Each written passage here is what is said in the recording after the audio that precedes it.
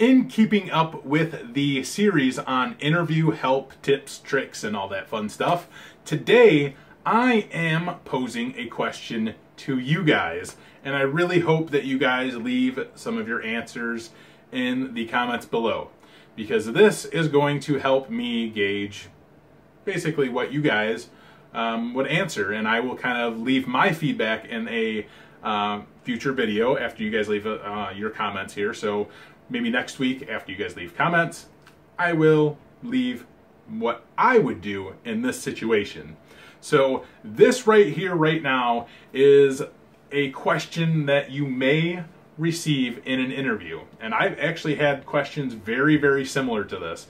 And they may be worded differently, they may give you a different scenario, but it's all in all, basically they're asking for something specific, as in how you would react to a certain situation. So I'm going to read directly from my little cheat sheet here, and I want you guys to answer the question in the comments. So here we go. This is the scenario, and this is basically if you were in a school doing tech support. So if a teacher calls you to the room because their computer is not working, when you get there to find out what they just did was not turn it on, so all you did was go in there and turn it on, and on your way out they ask you what was wrong, how did you get it to work? How did you respond?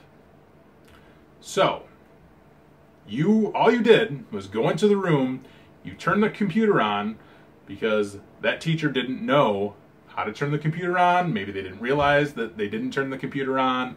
Maybe they were in a hurry, whatever, doesn't matter. They asked you what you did to fix the problem. How would you respond? Honest answers are the best answers. So if you were in an interview and you were asked a question just like this, how would you respond to that? Leave your comments below to this video, and I'll go through them. I will kind of pick apart some of them. I'm sure I'm going to get lots of, BS comments, of course. Just waiting for those ones because they're going to be hilarious, I'm sure. But next week I will follow back up with this, and I will tell you guys how I would respond to that specific scenario. And I will be 100% honest and tell you that that specific instance right there has happened more than once to me in real life. I have gone into rooms or offices and they just have not turned the computer on. I'm serious. That's happened. Anyway, leave your comments below. I will write this in the description.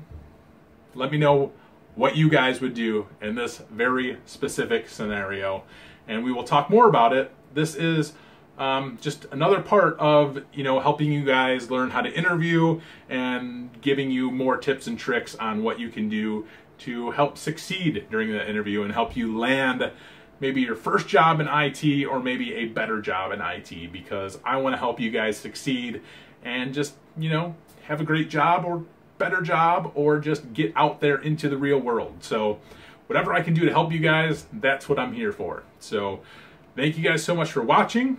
As always, take it easy.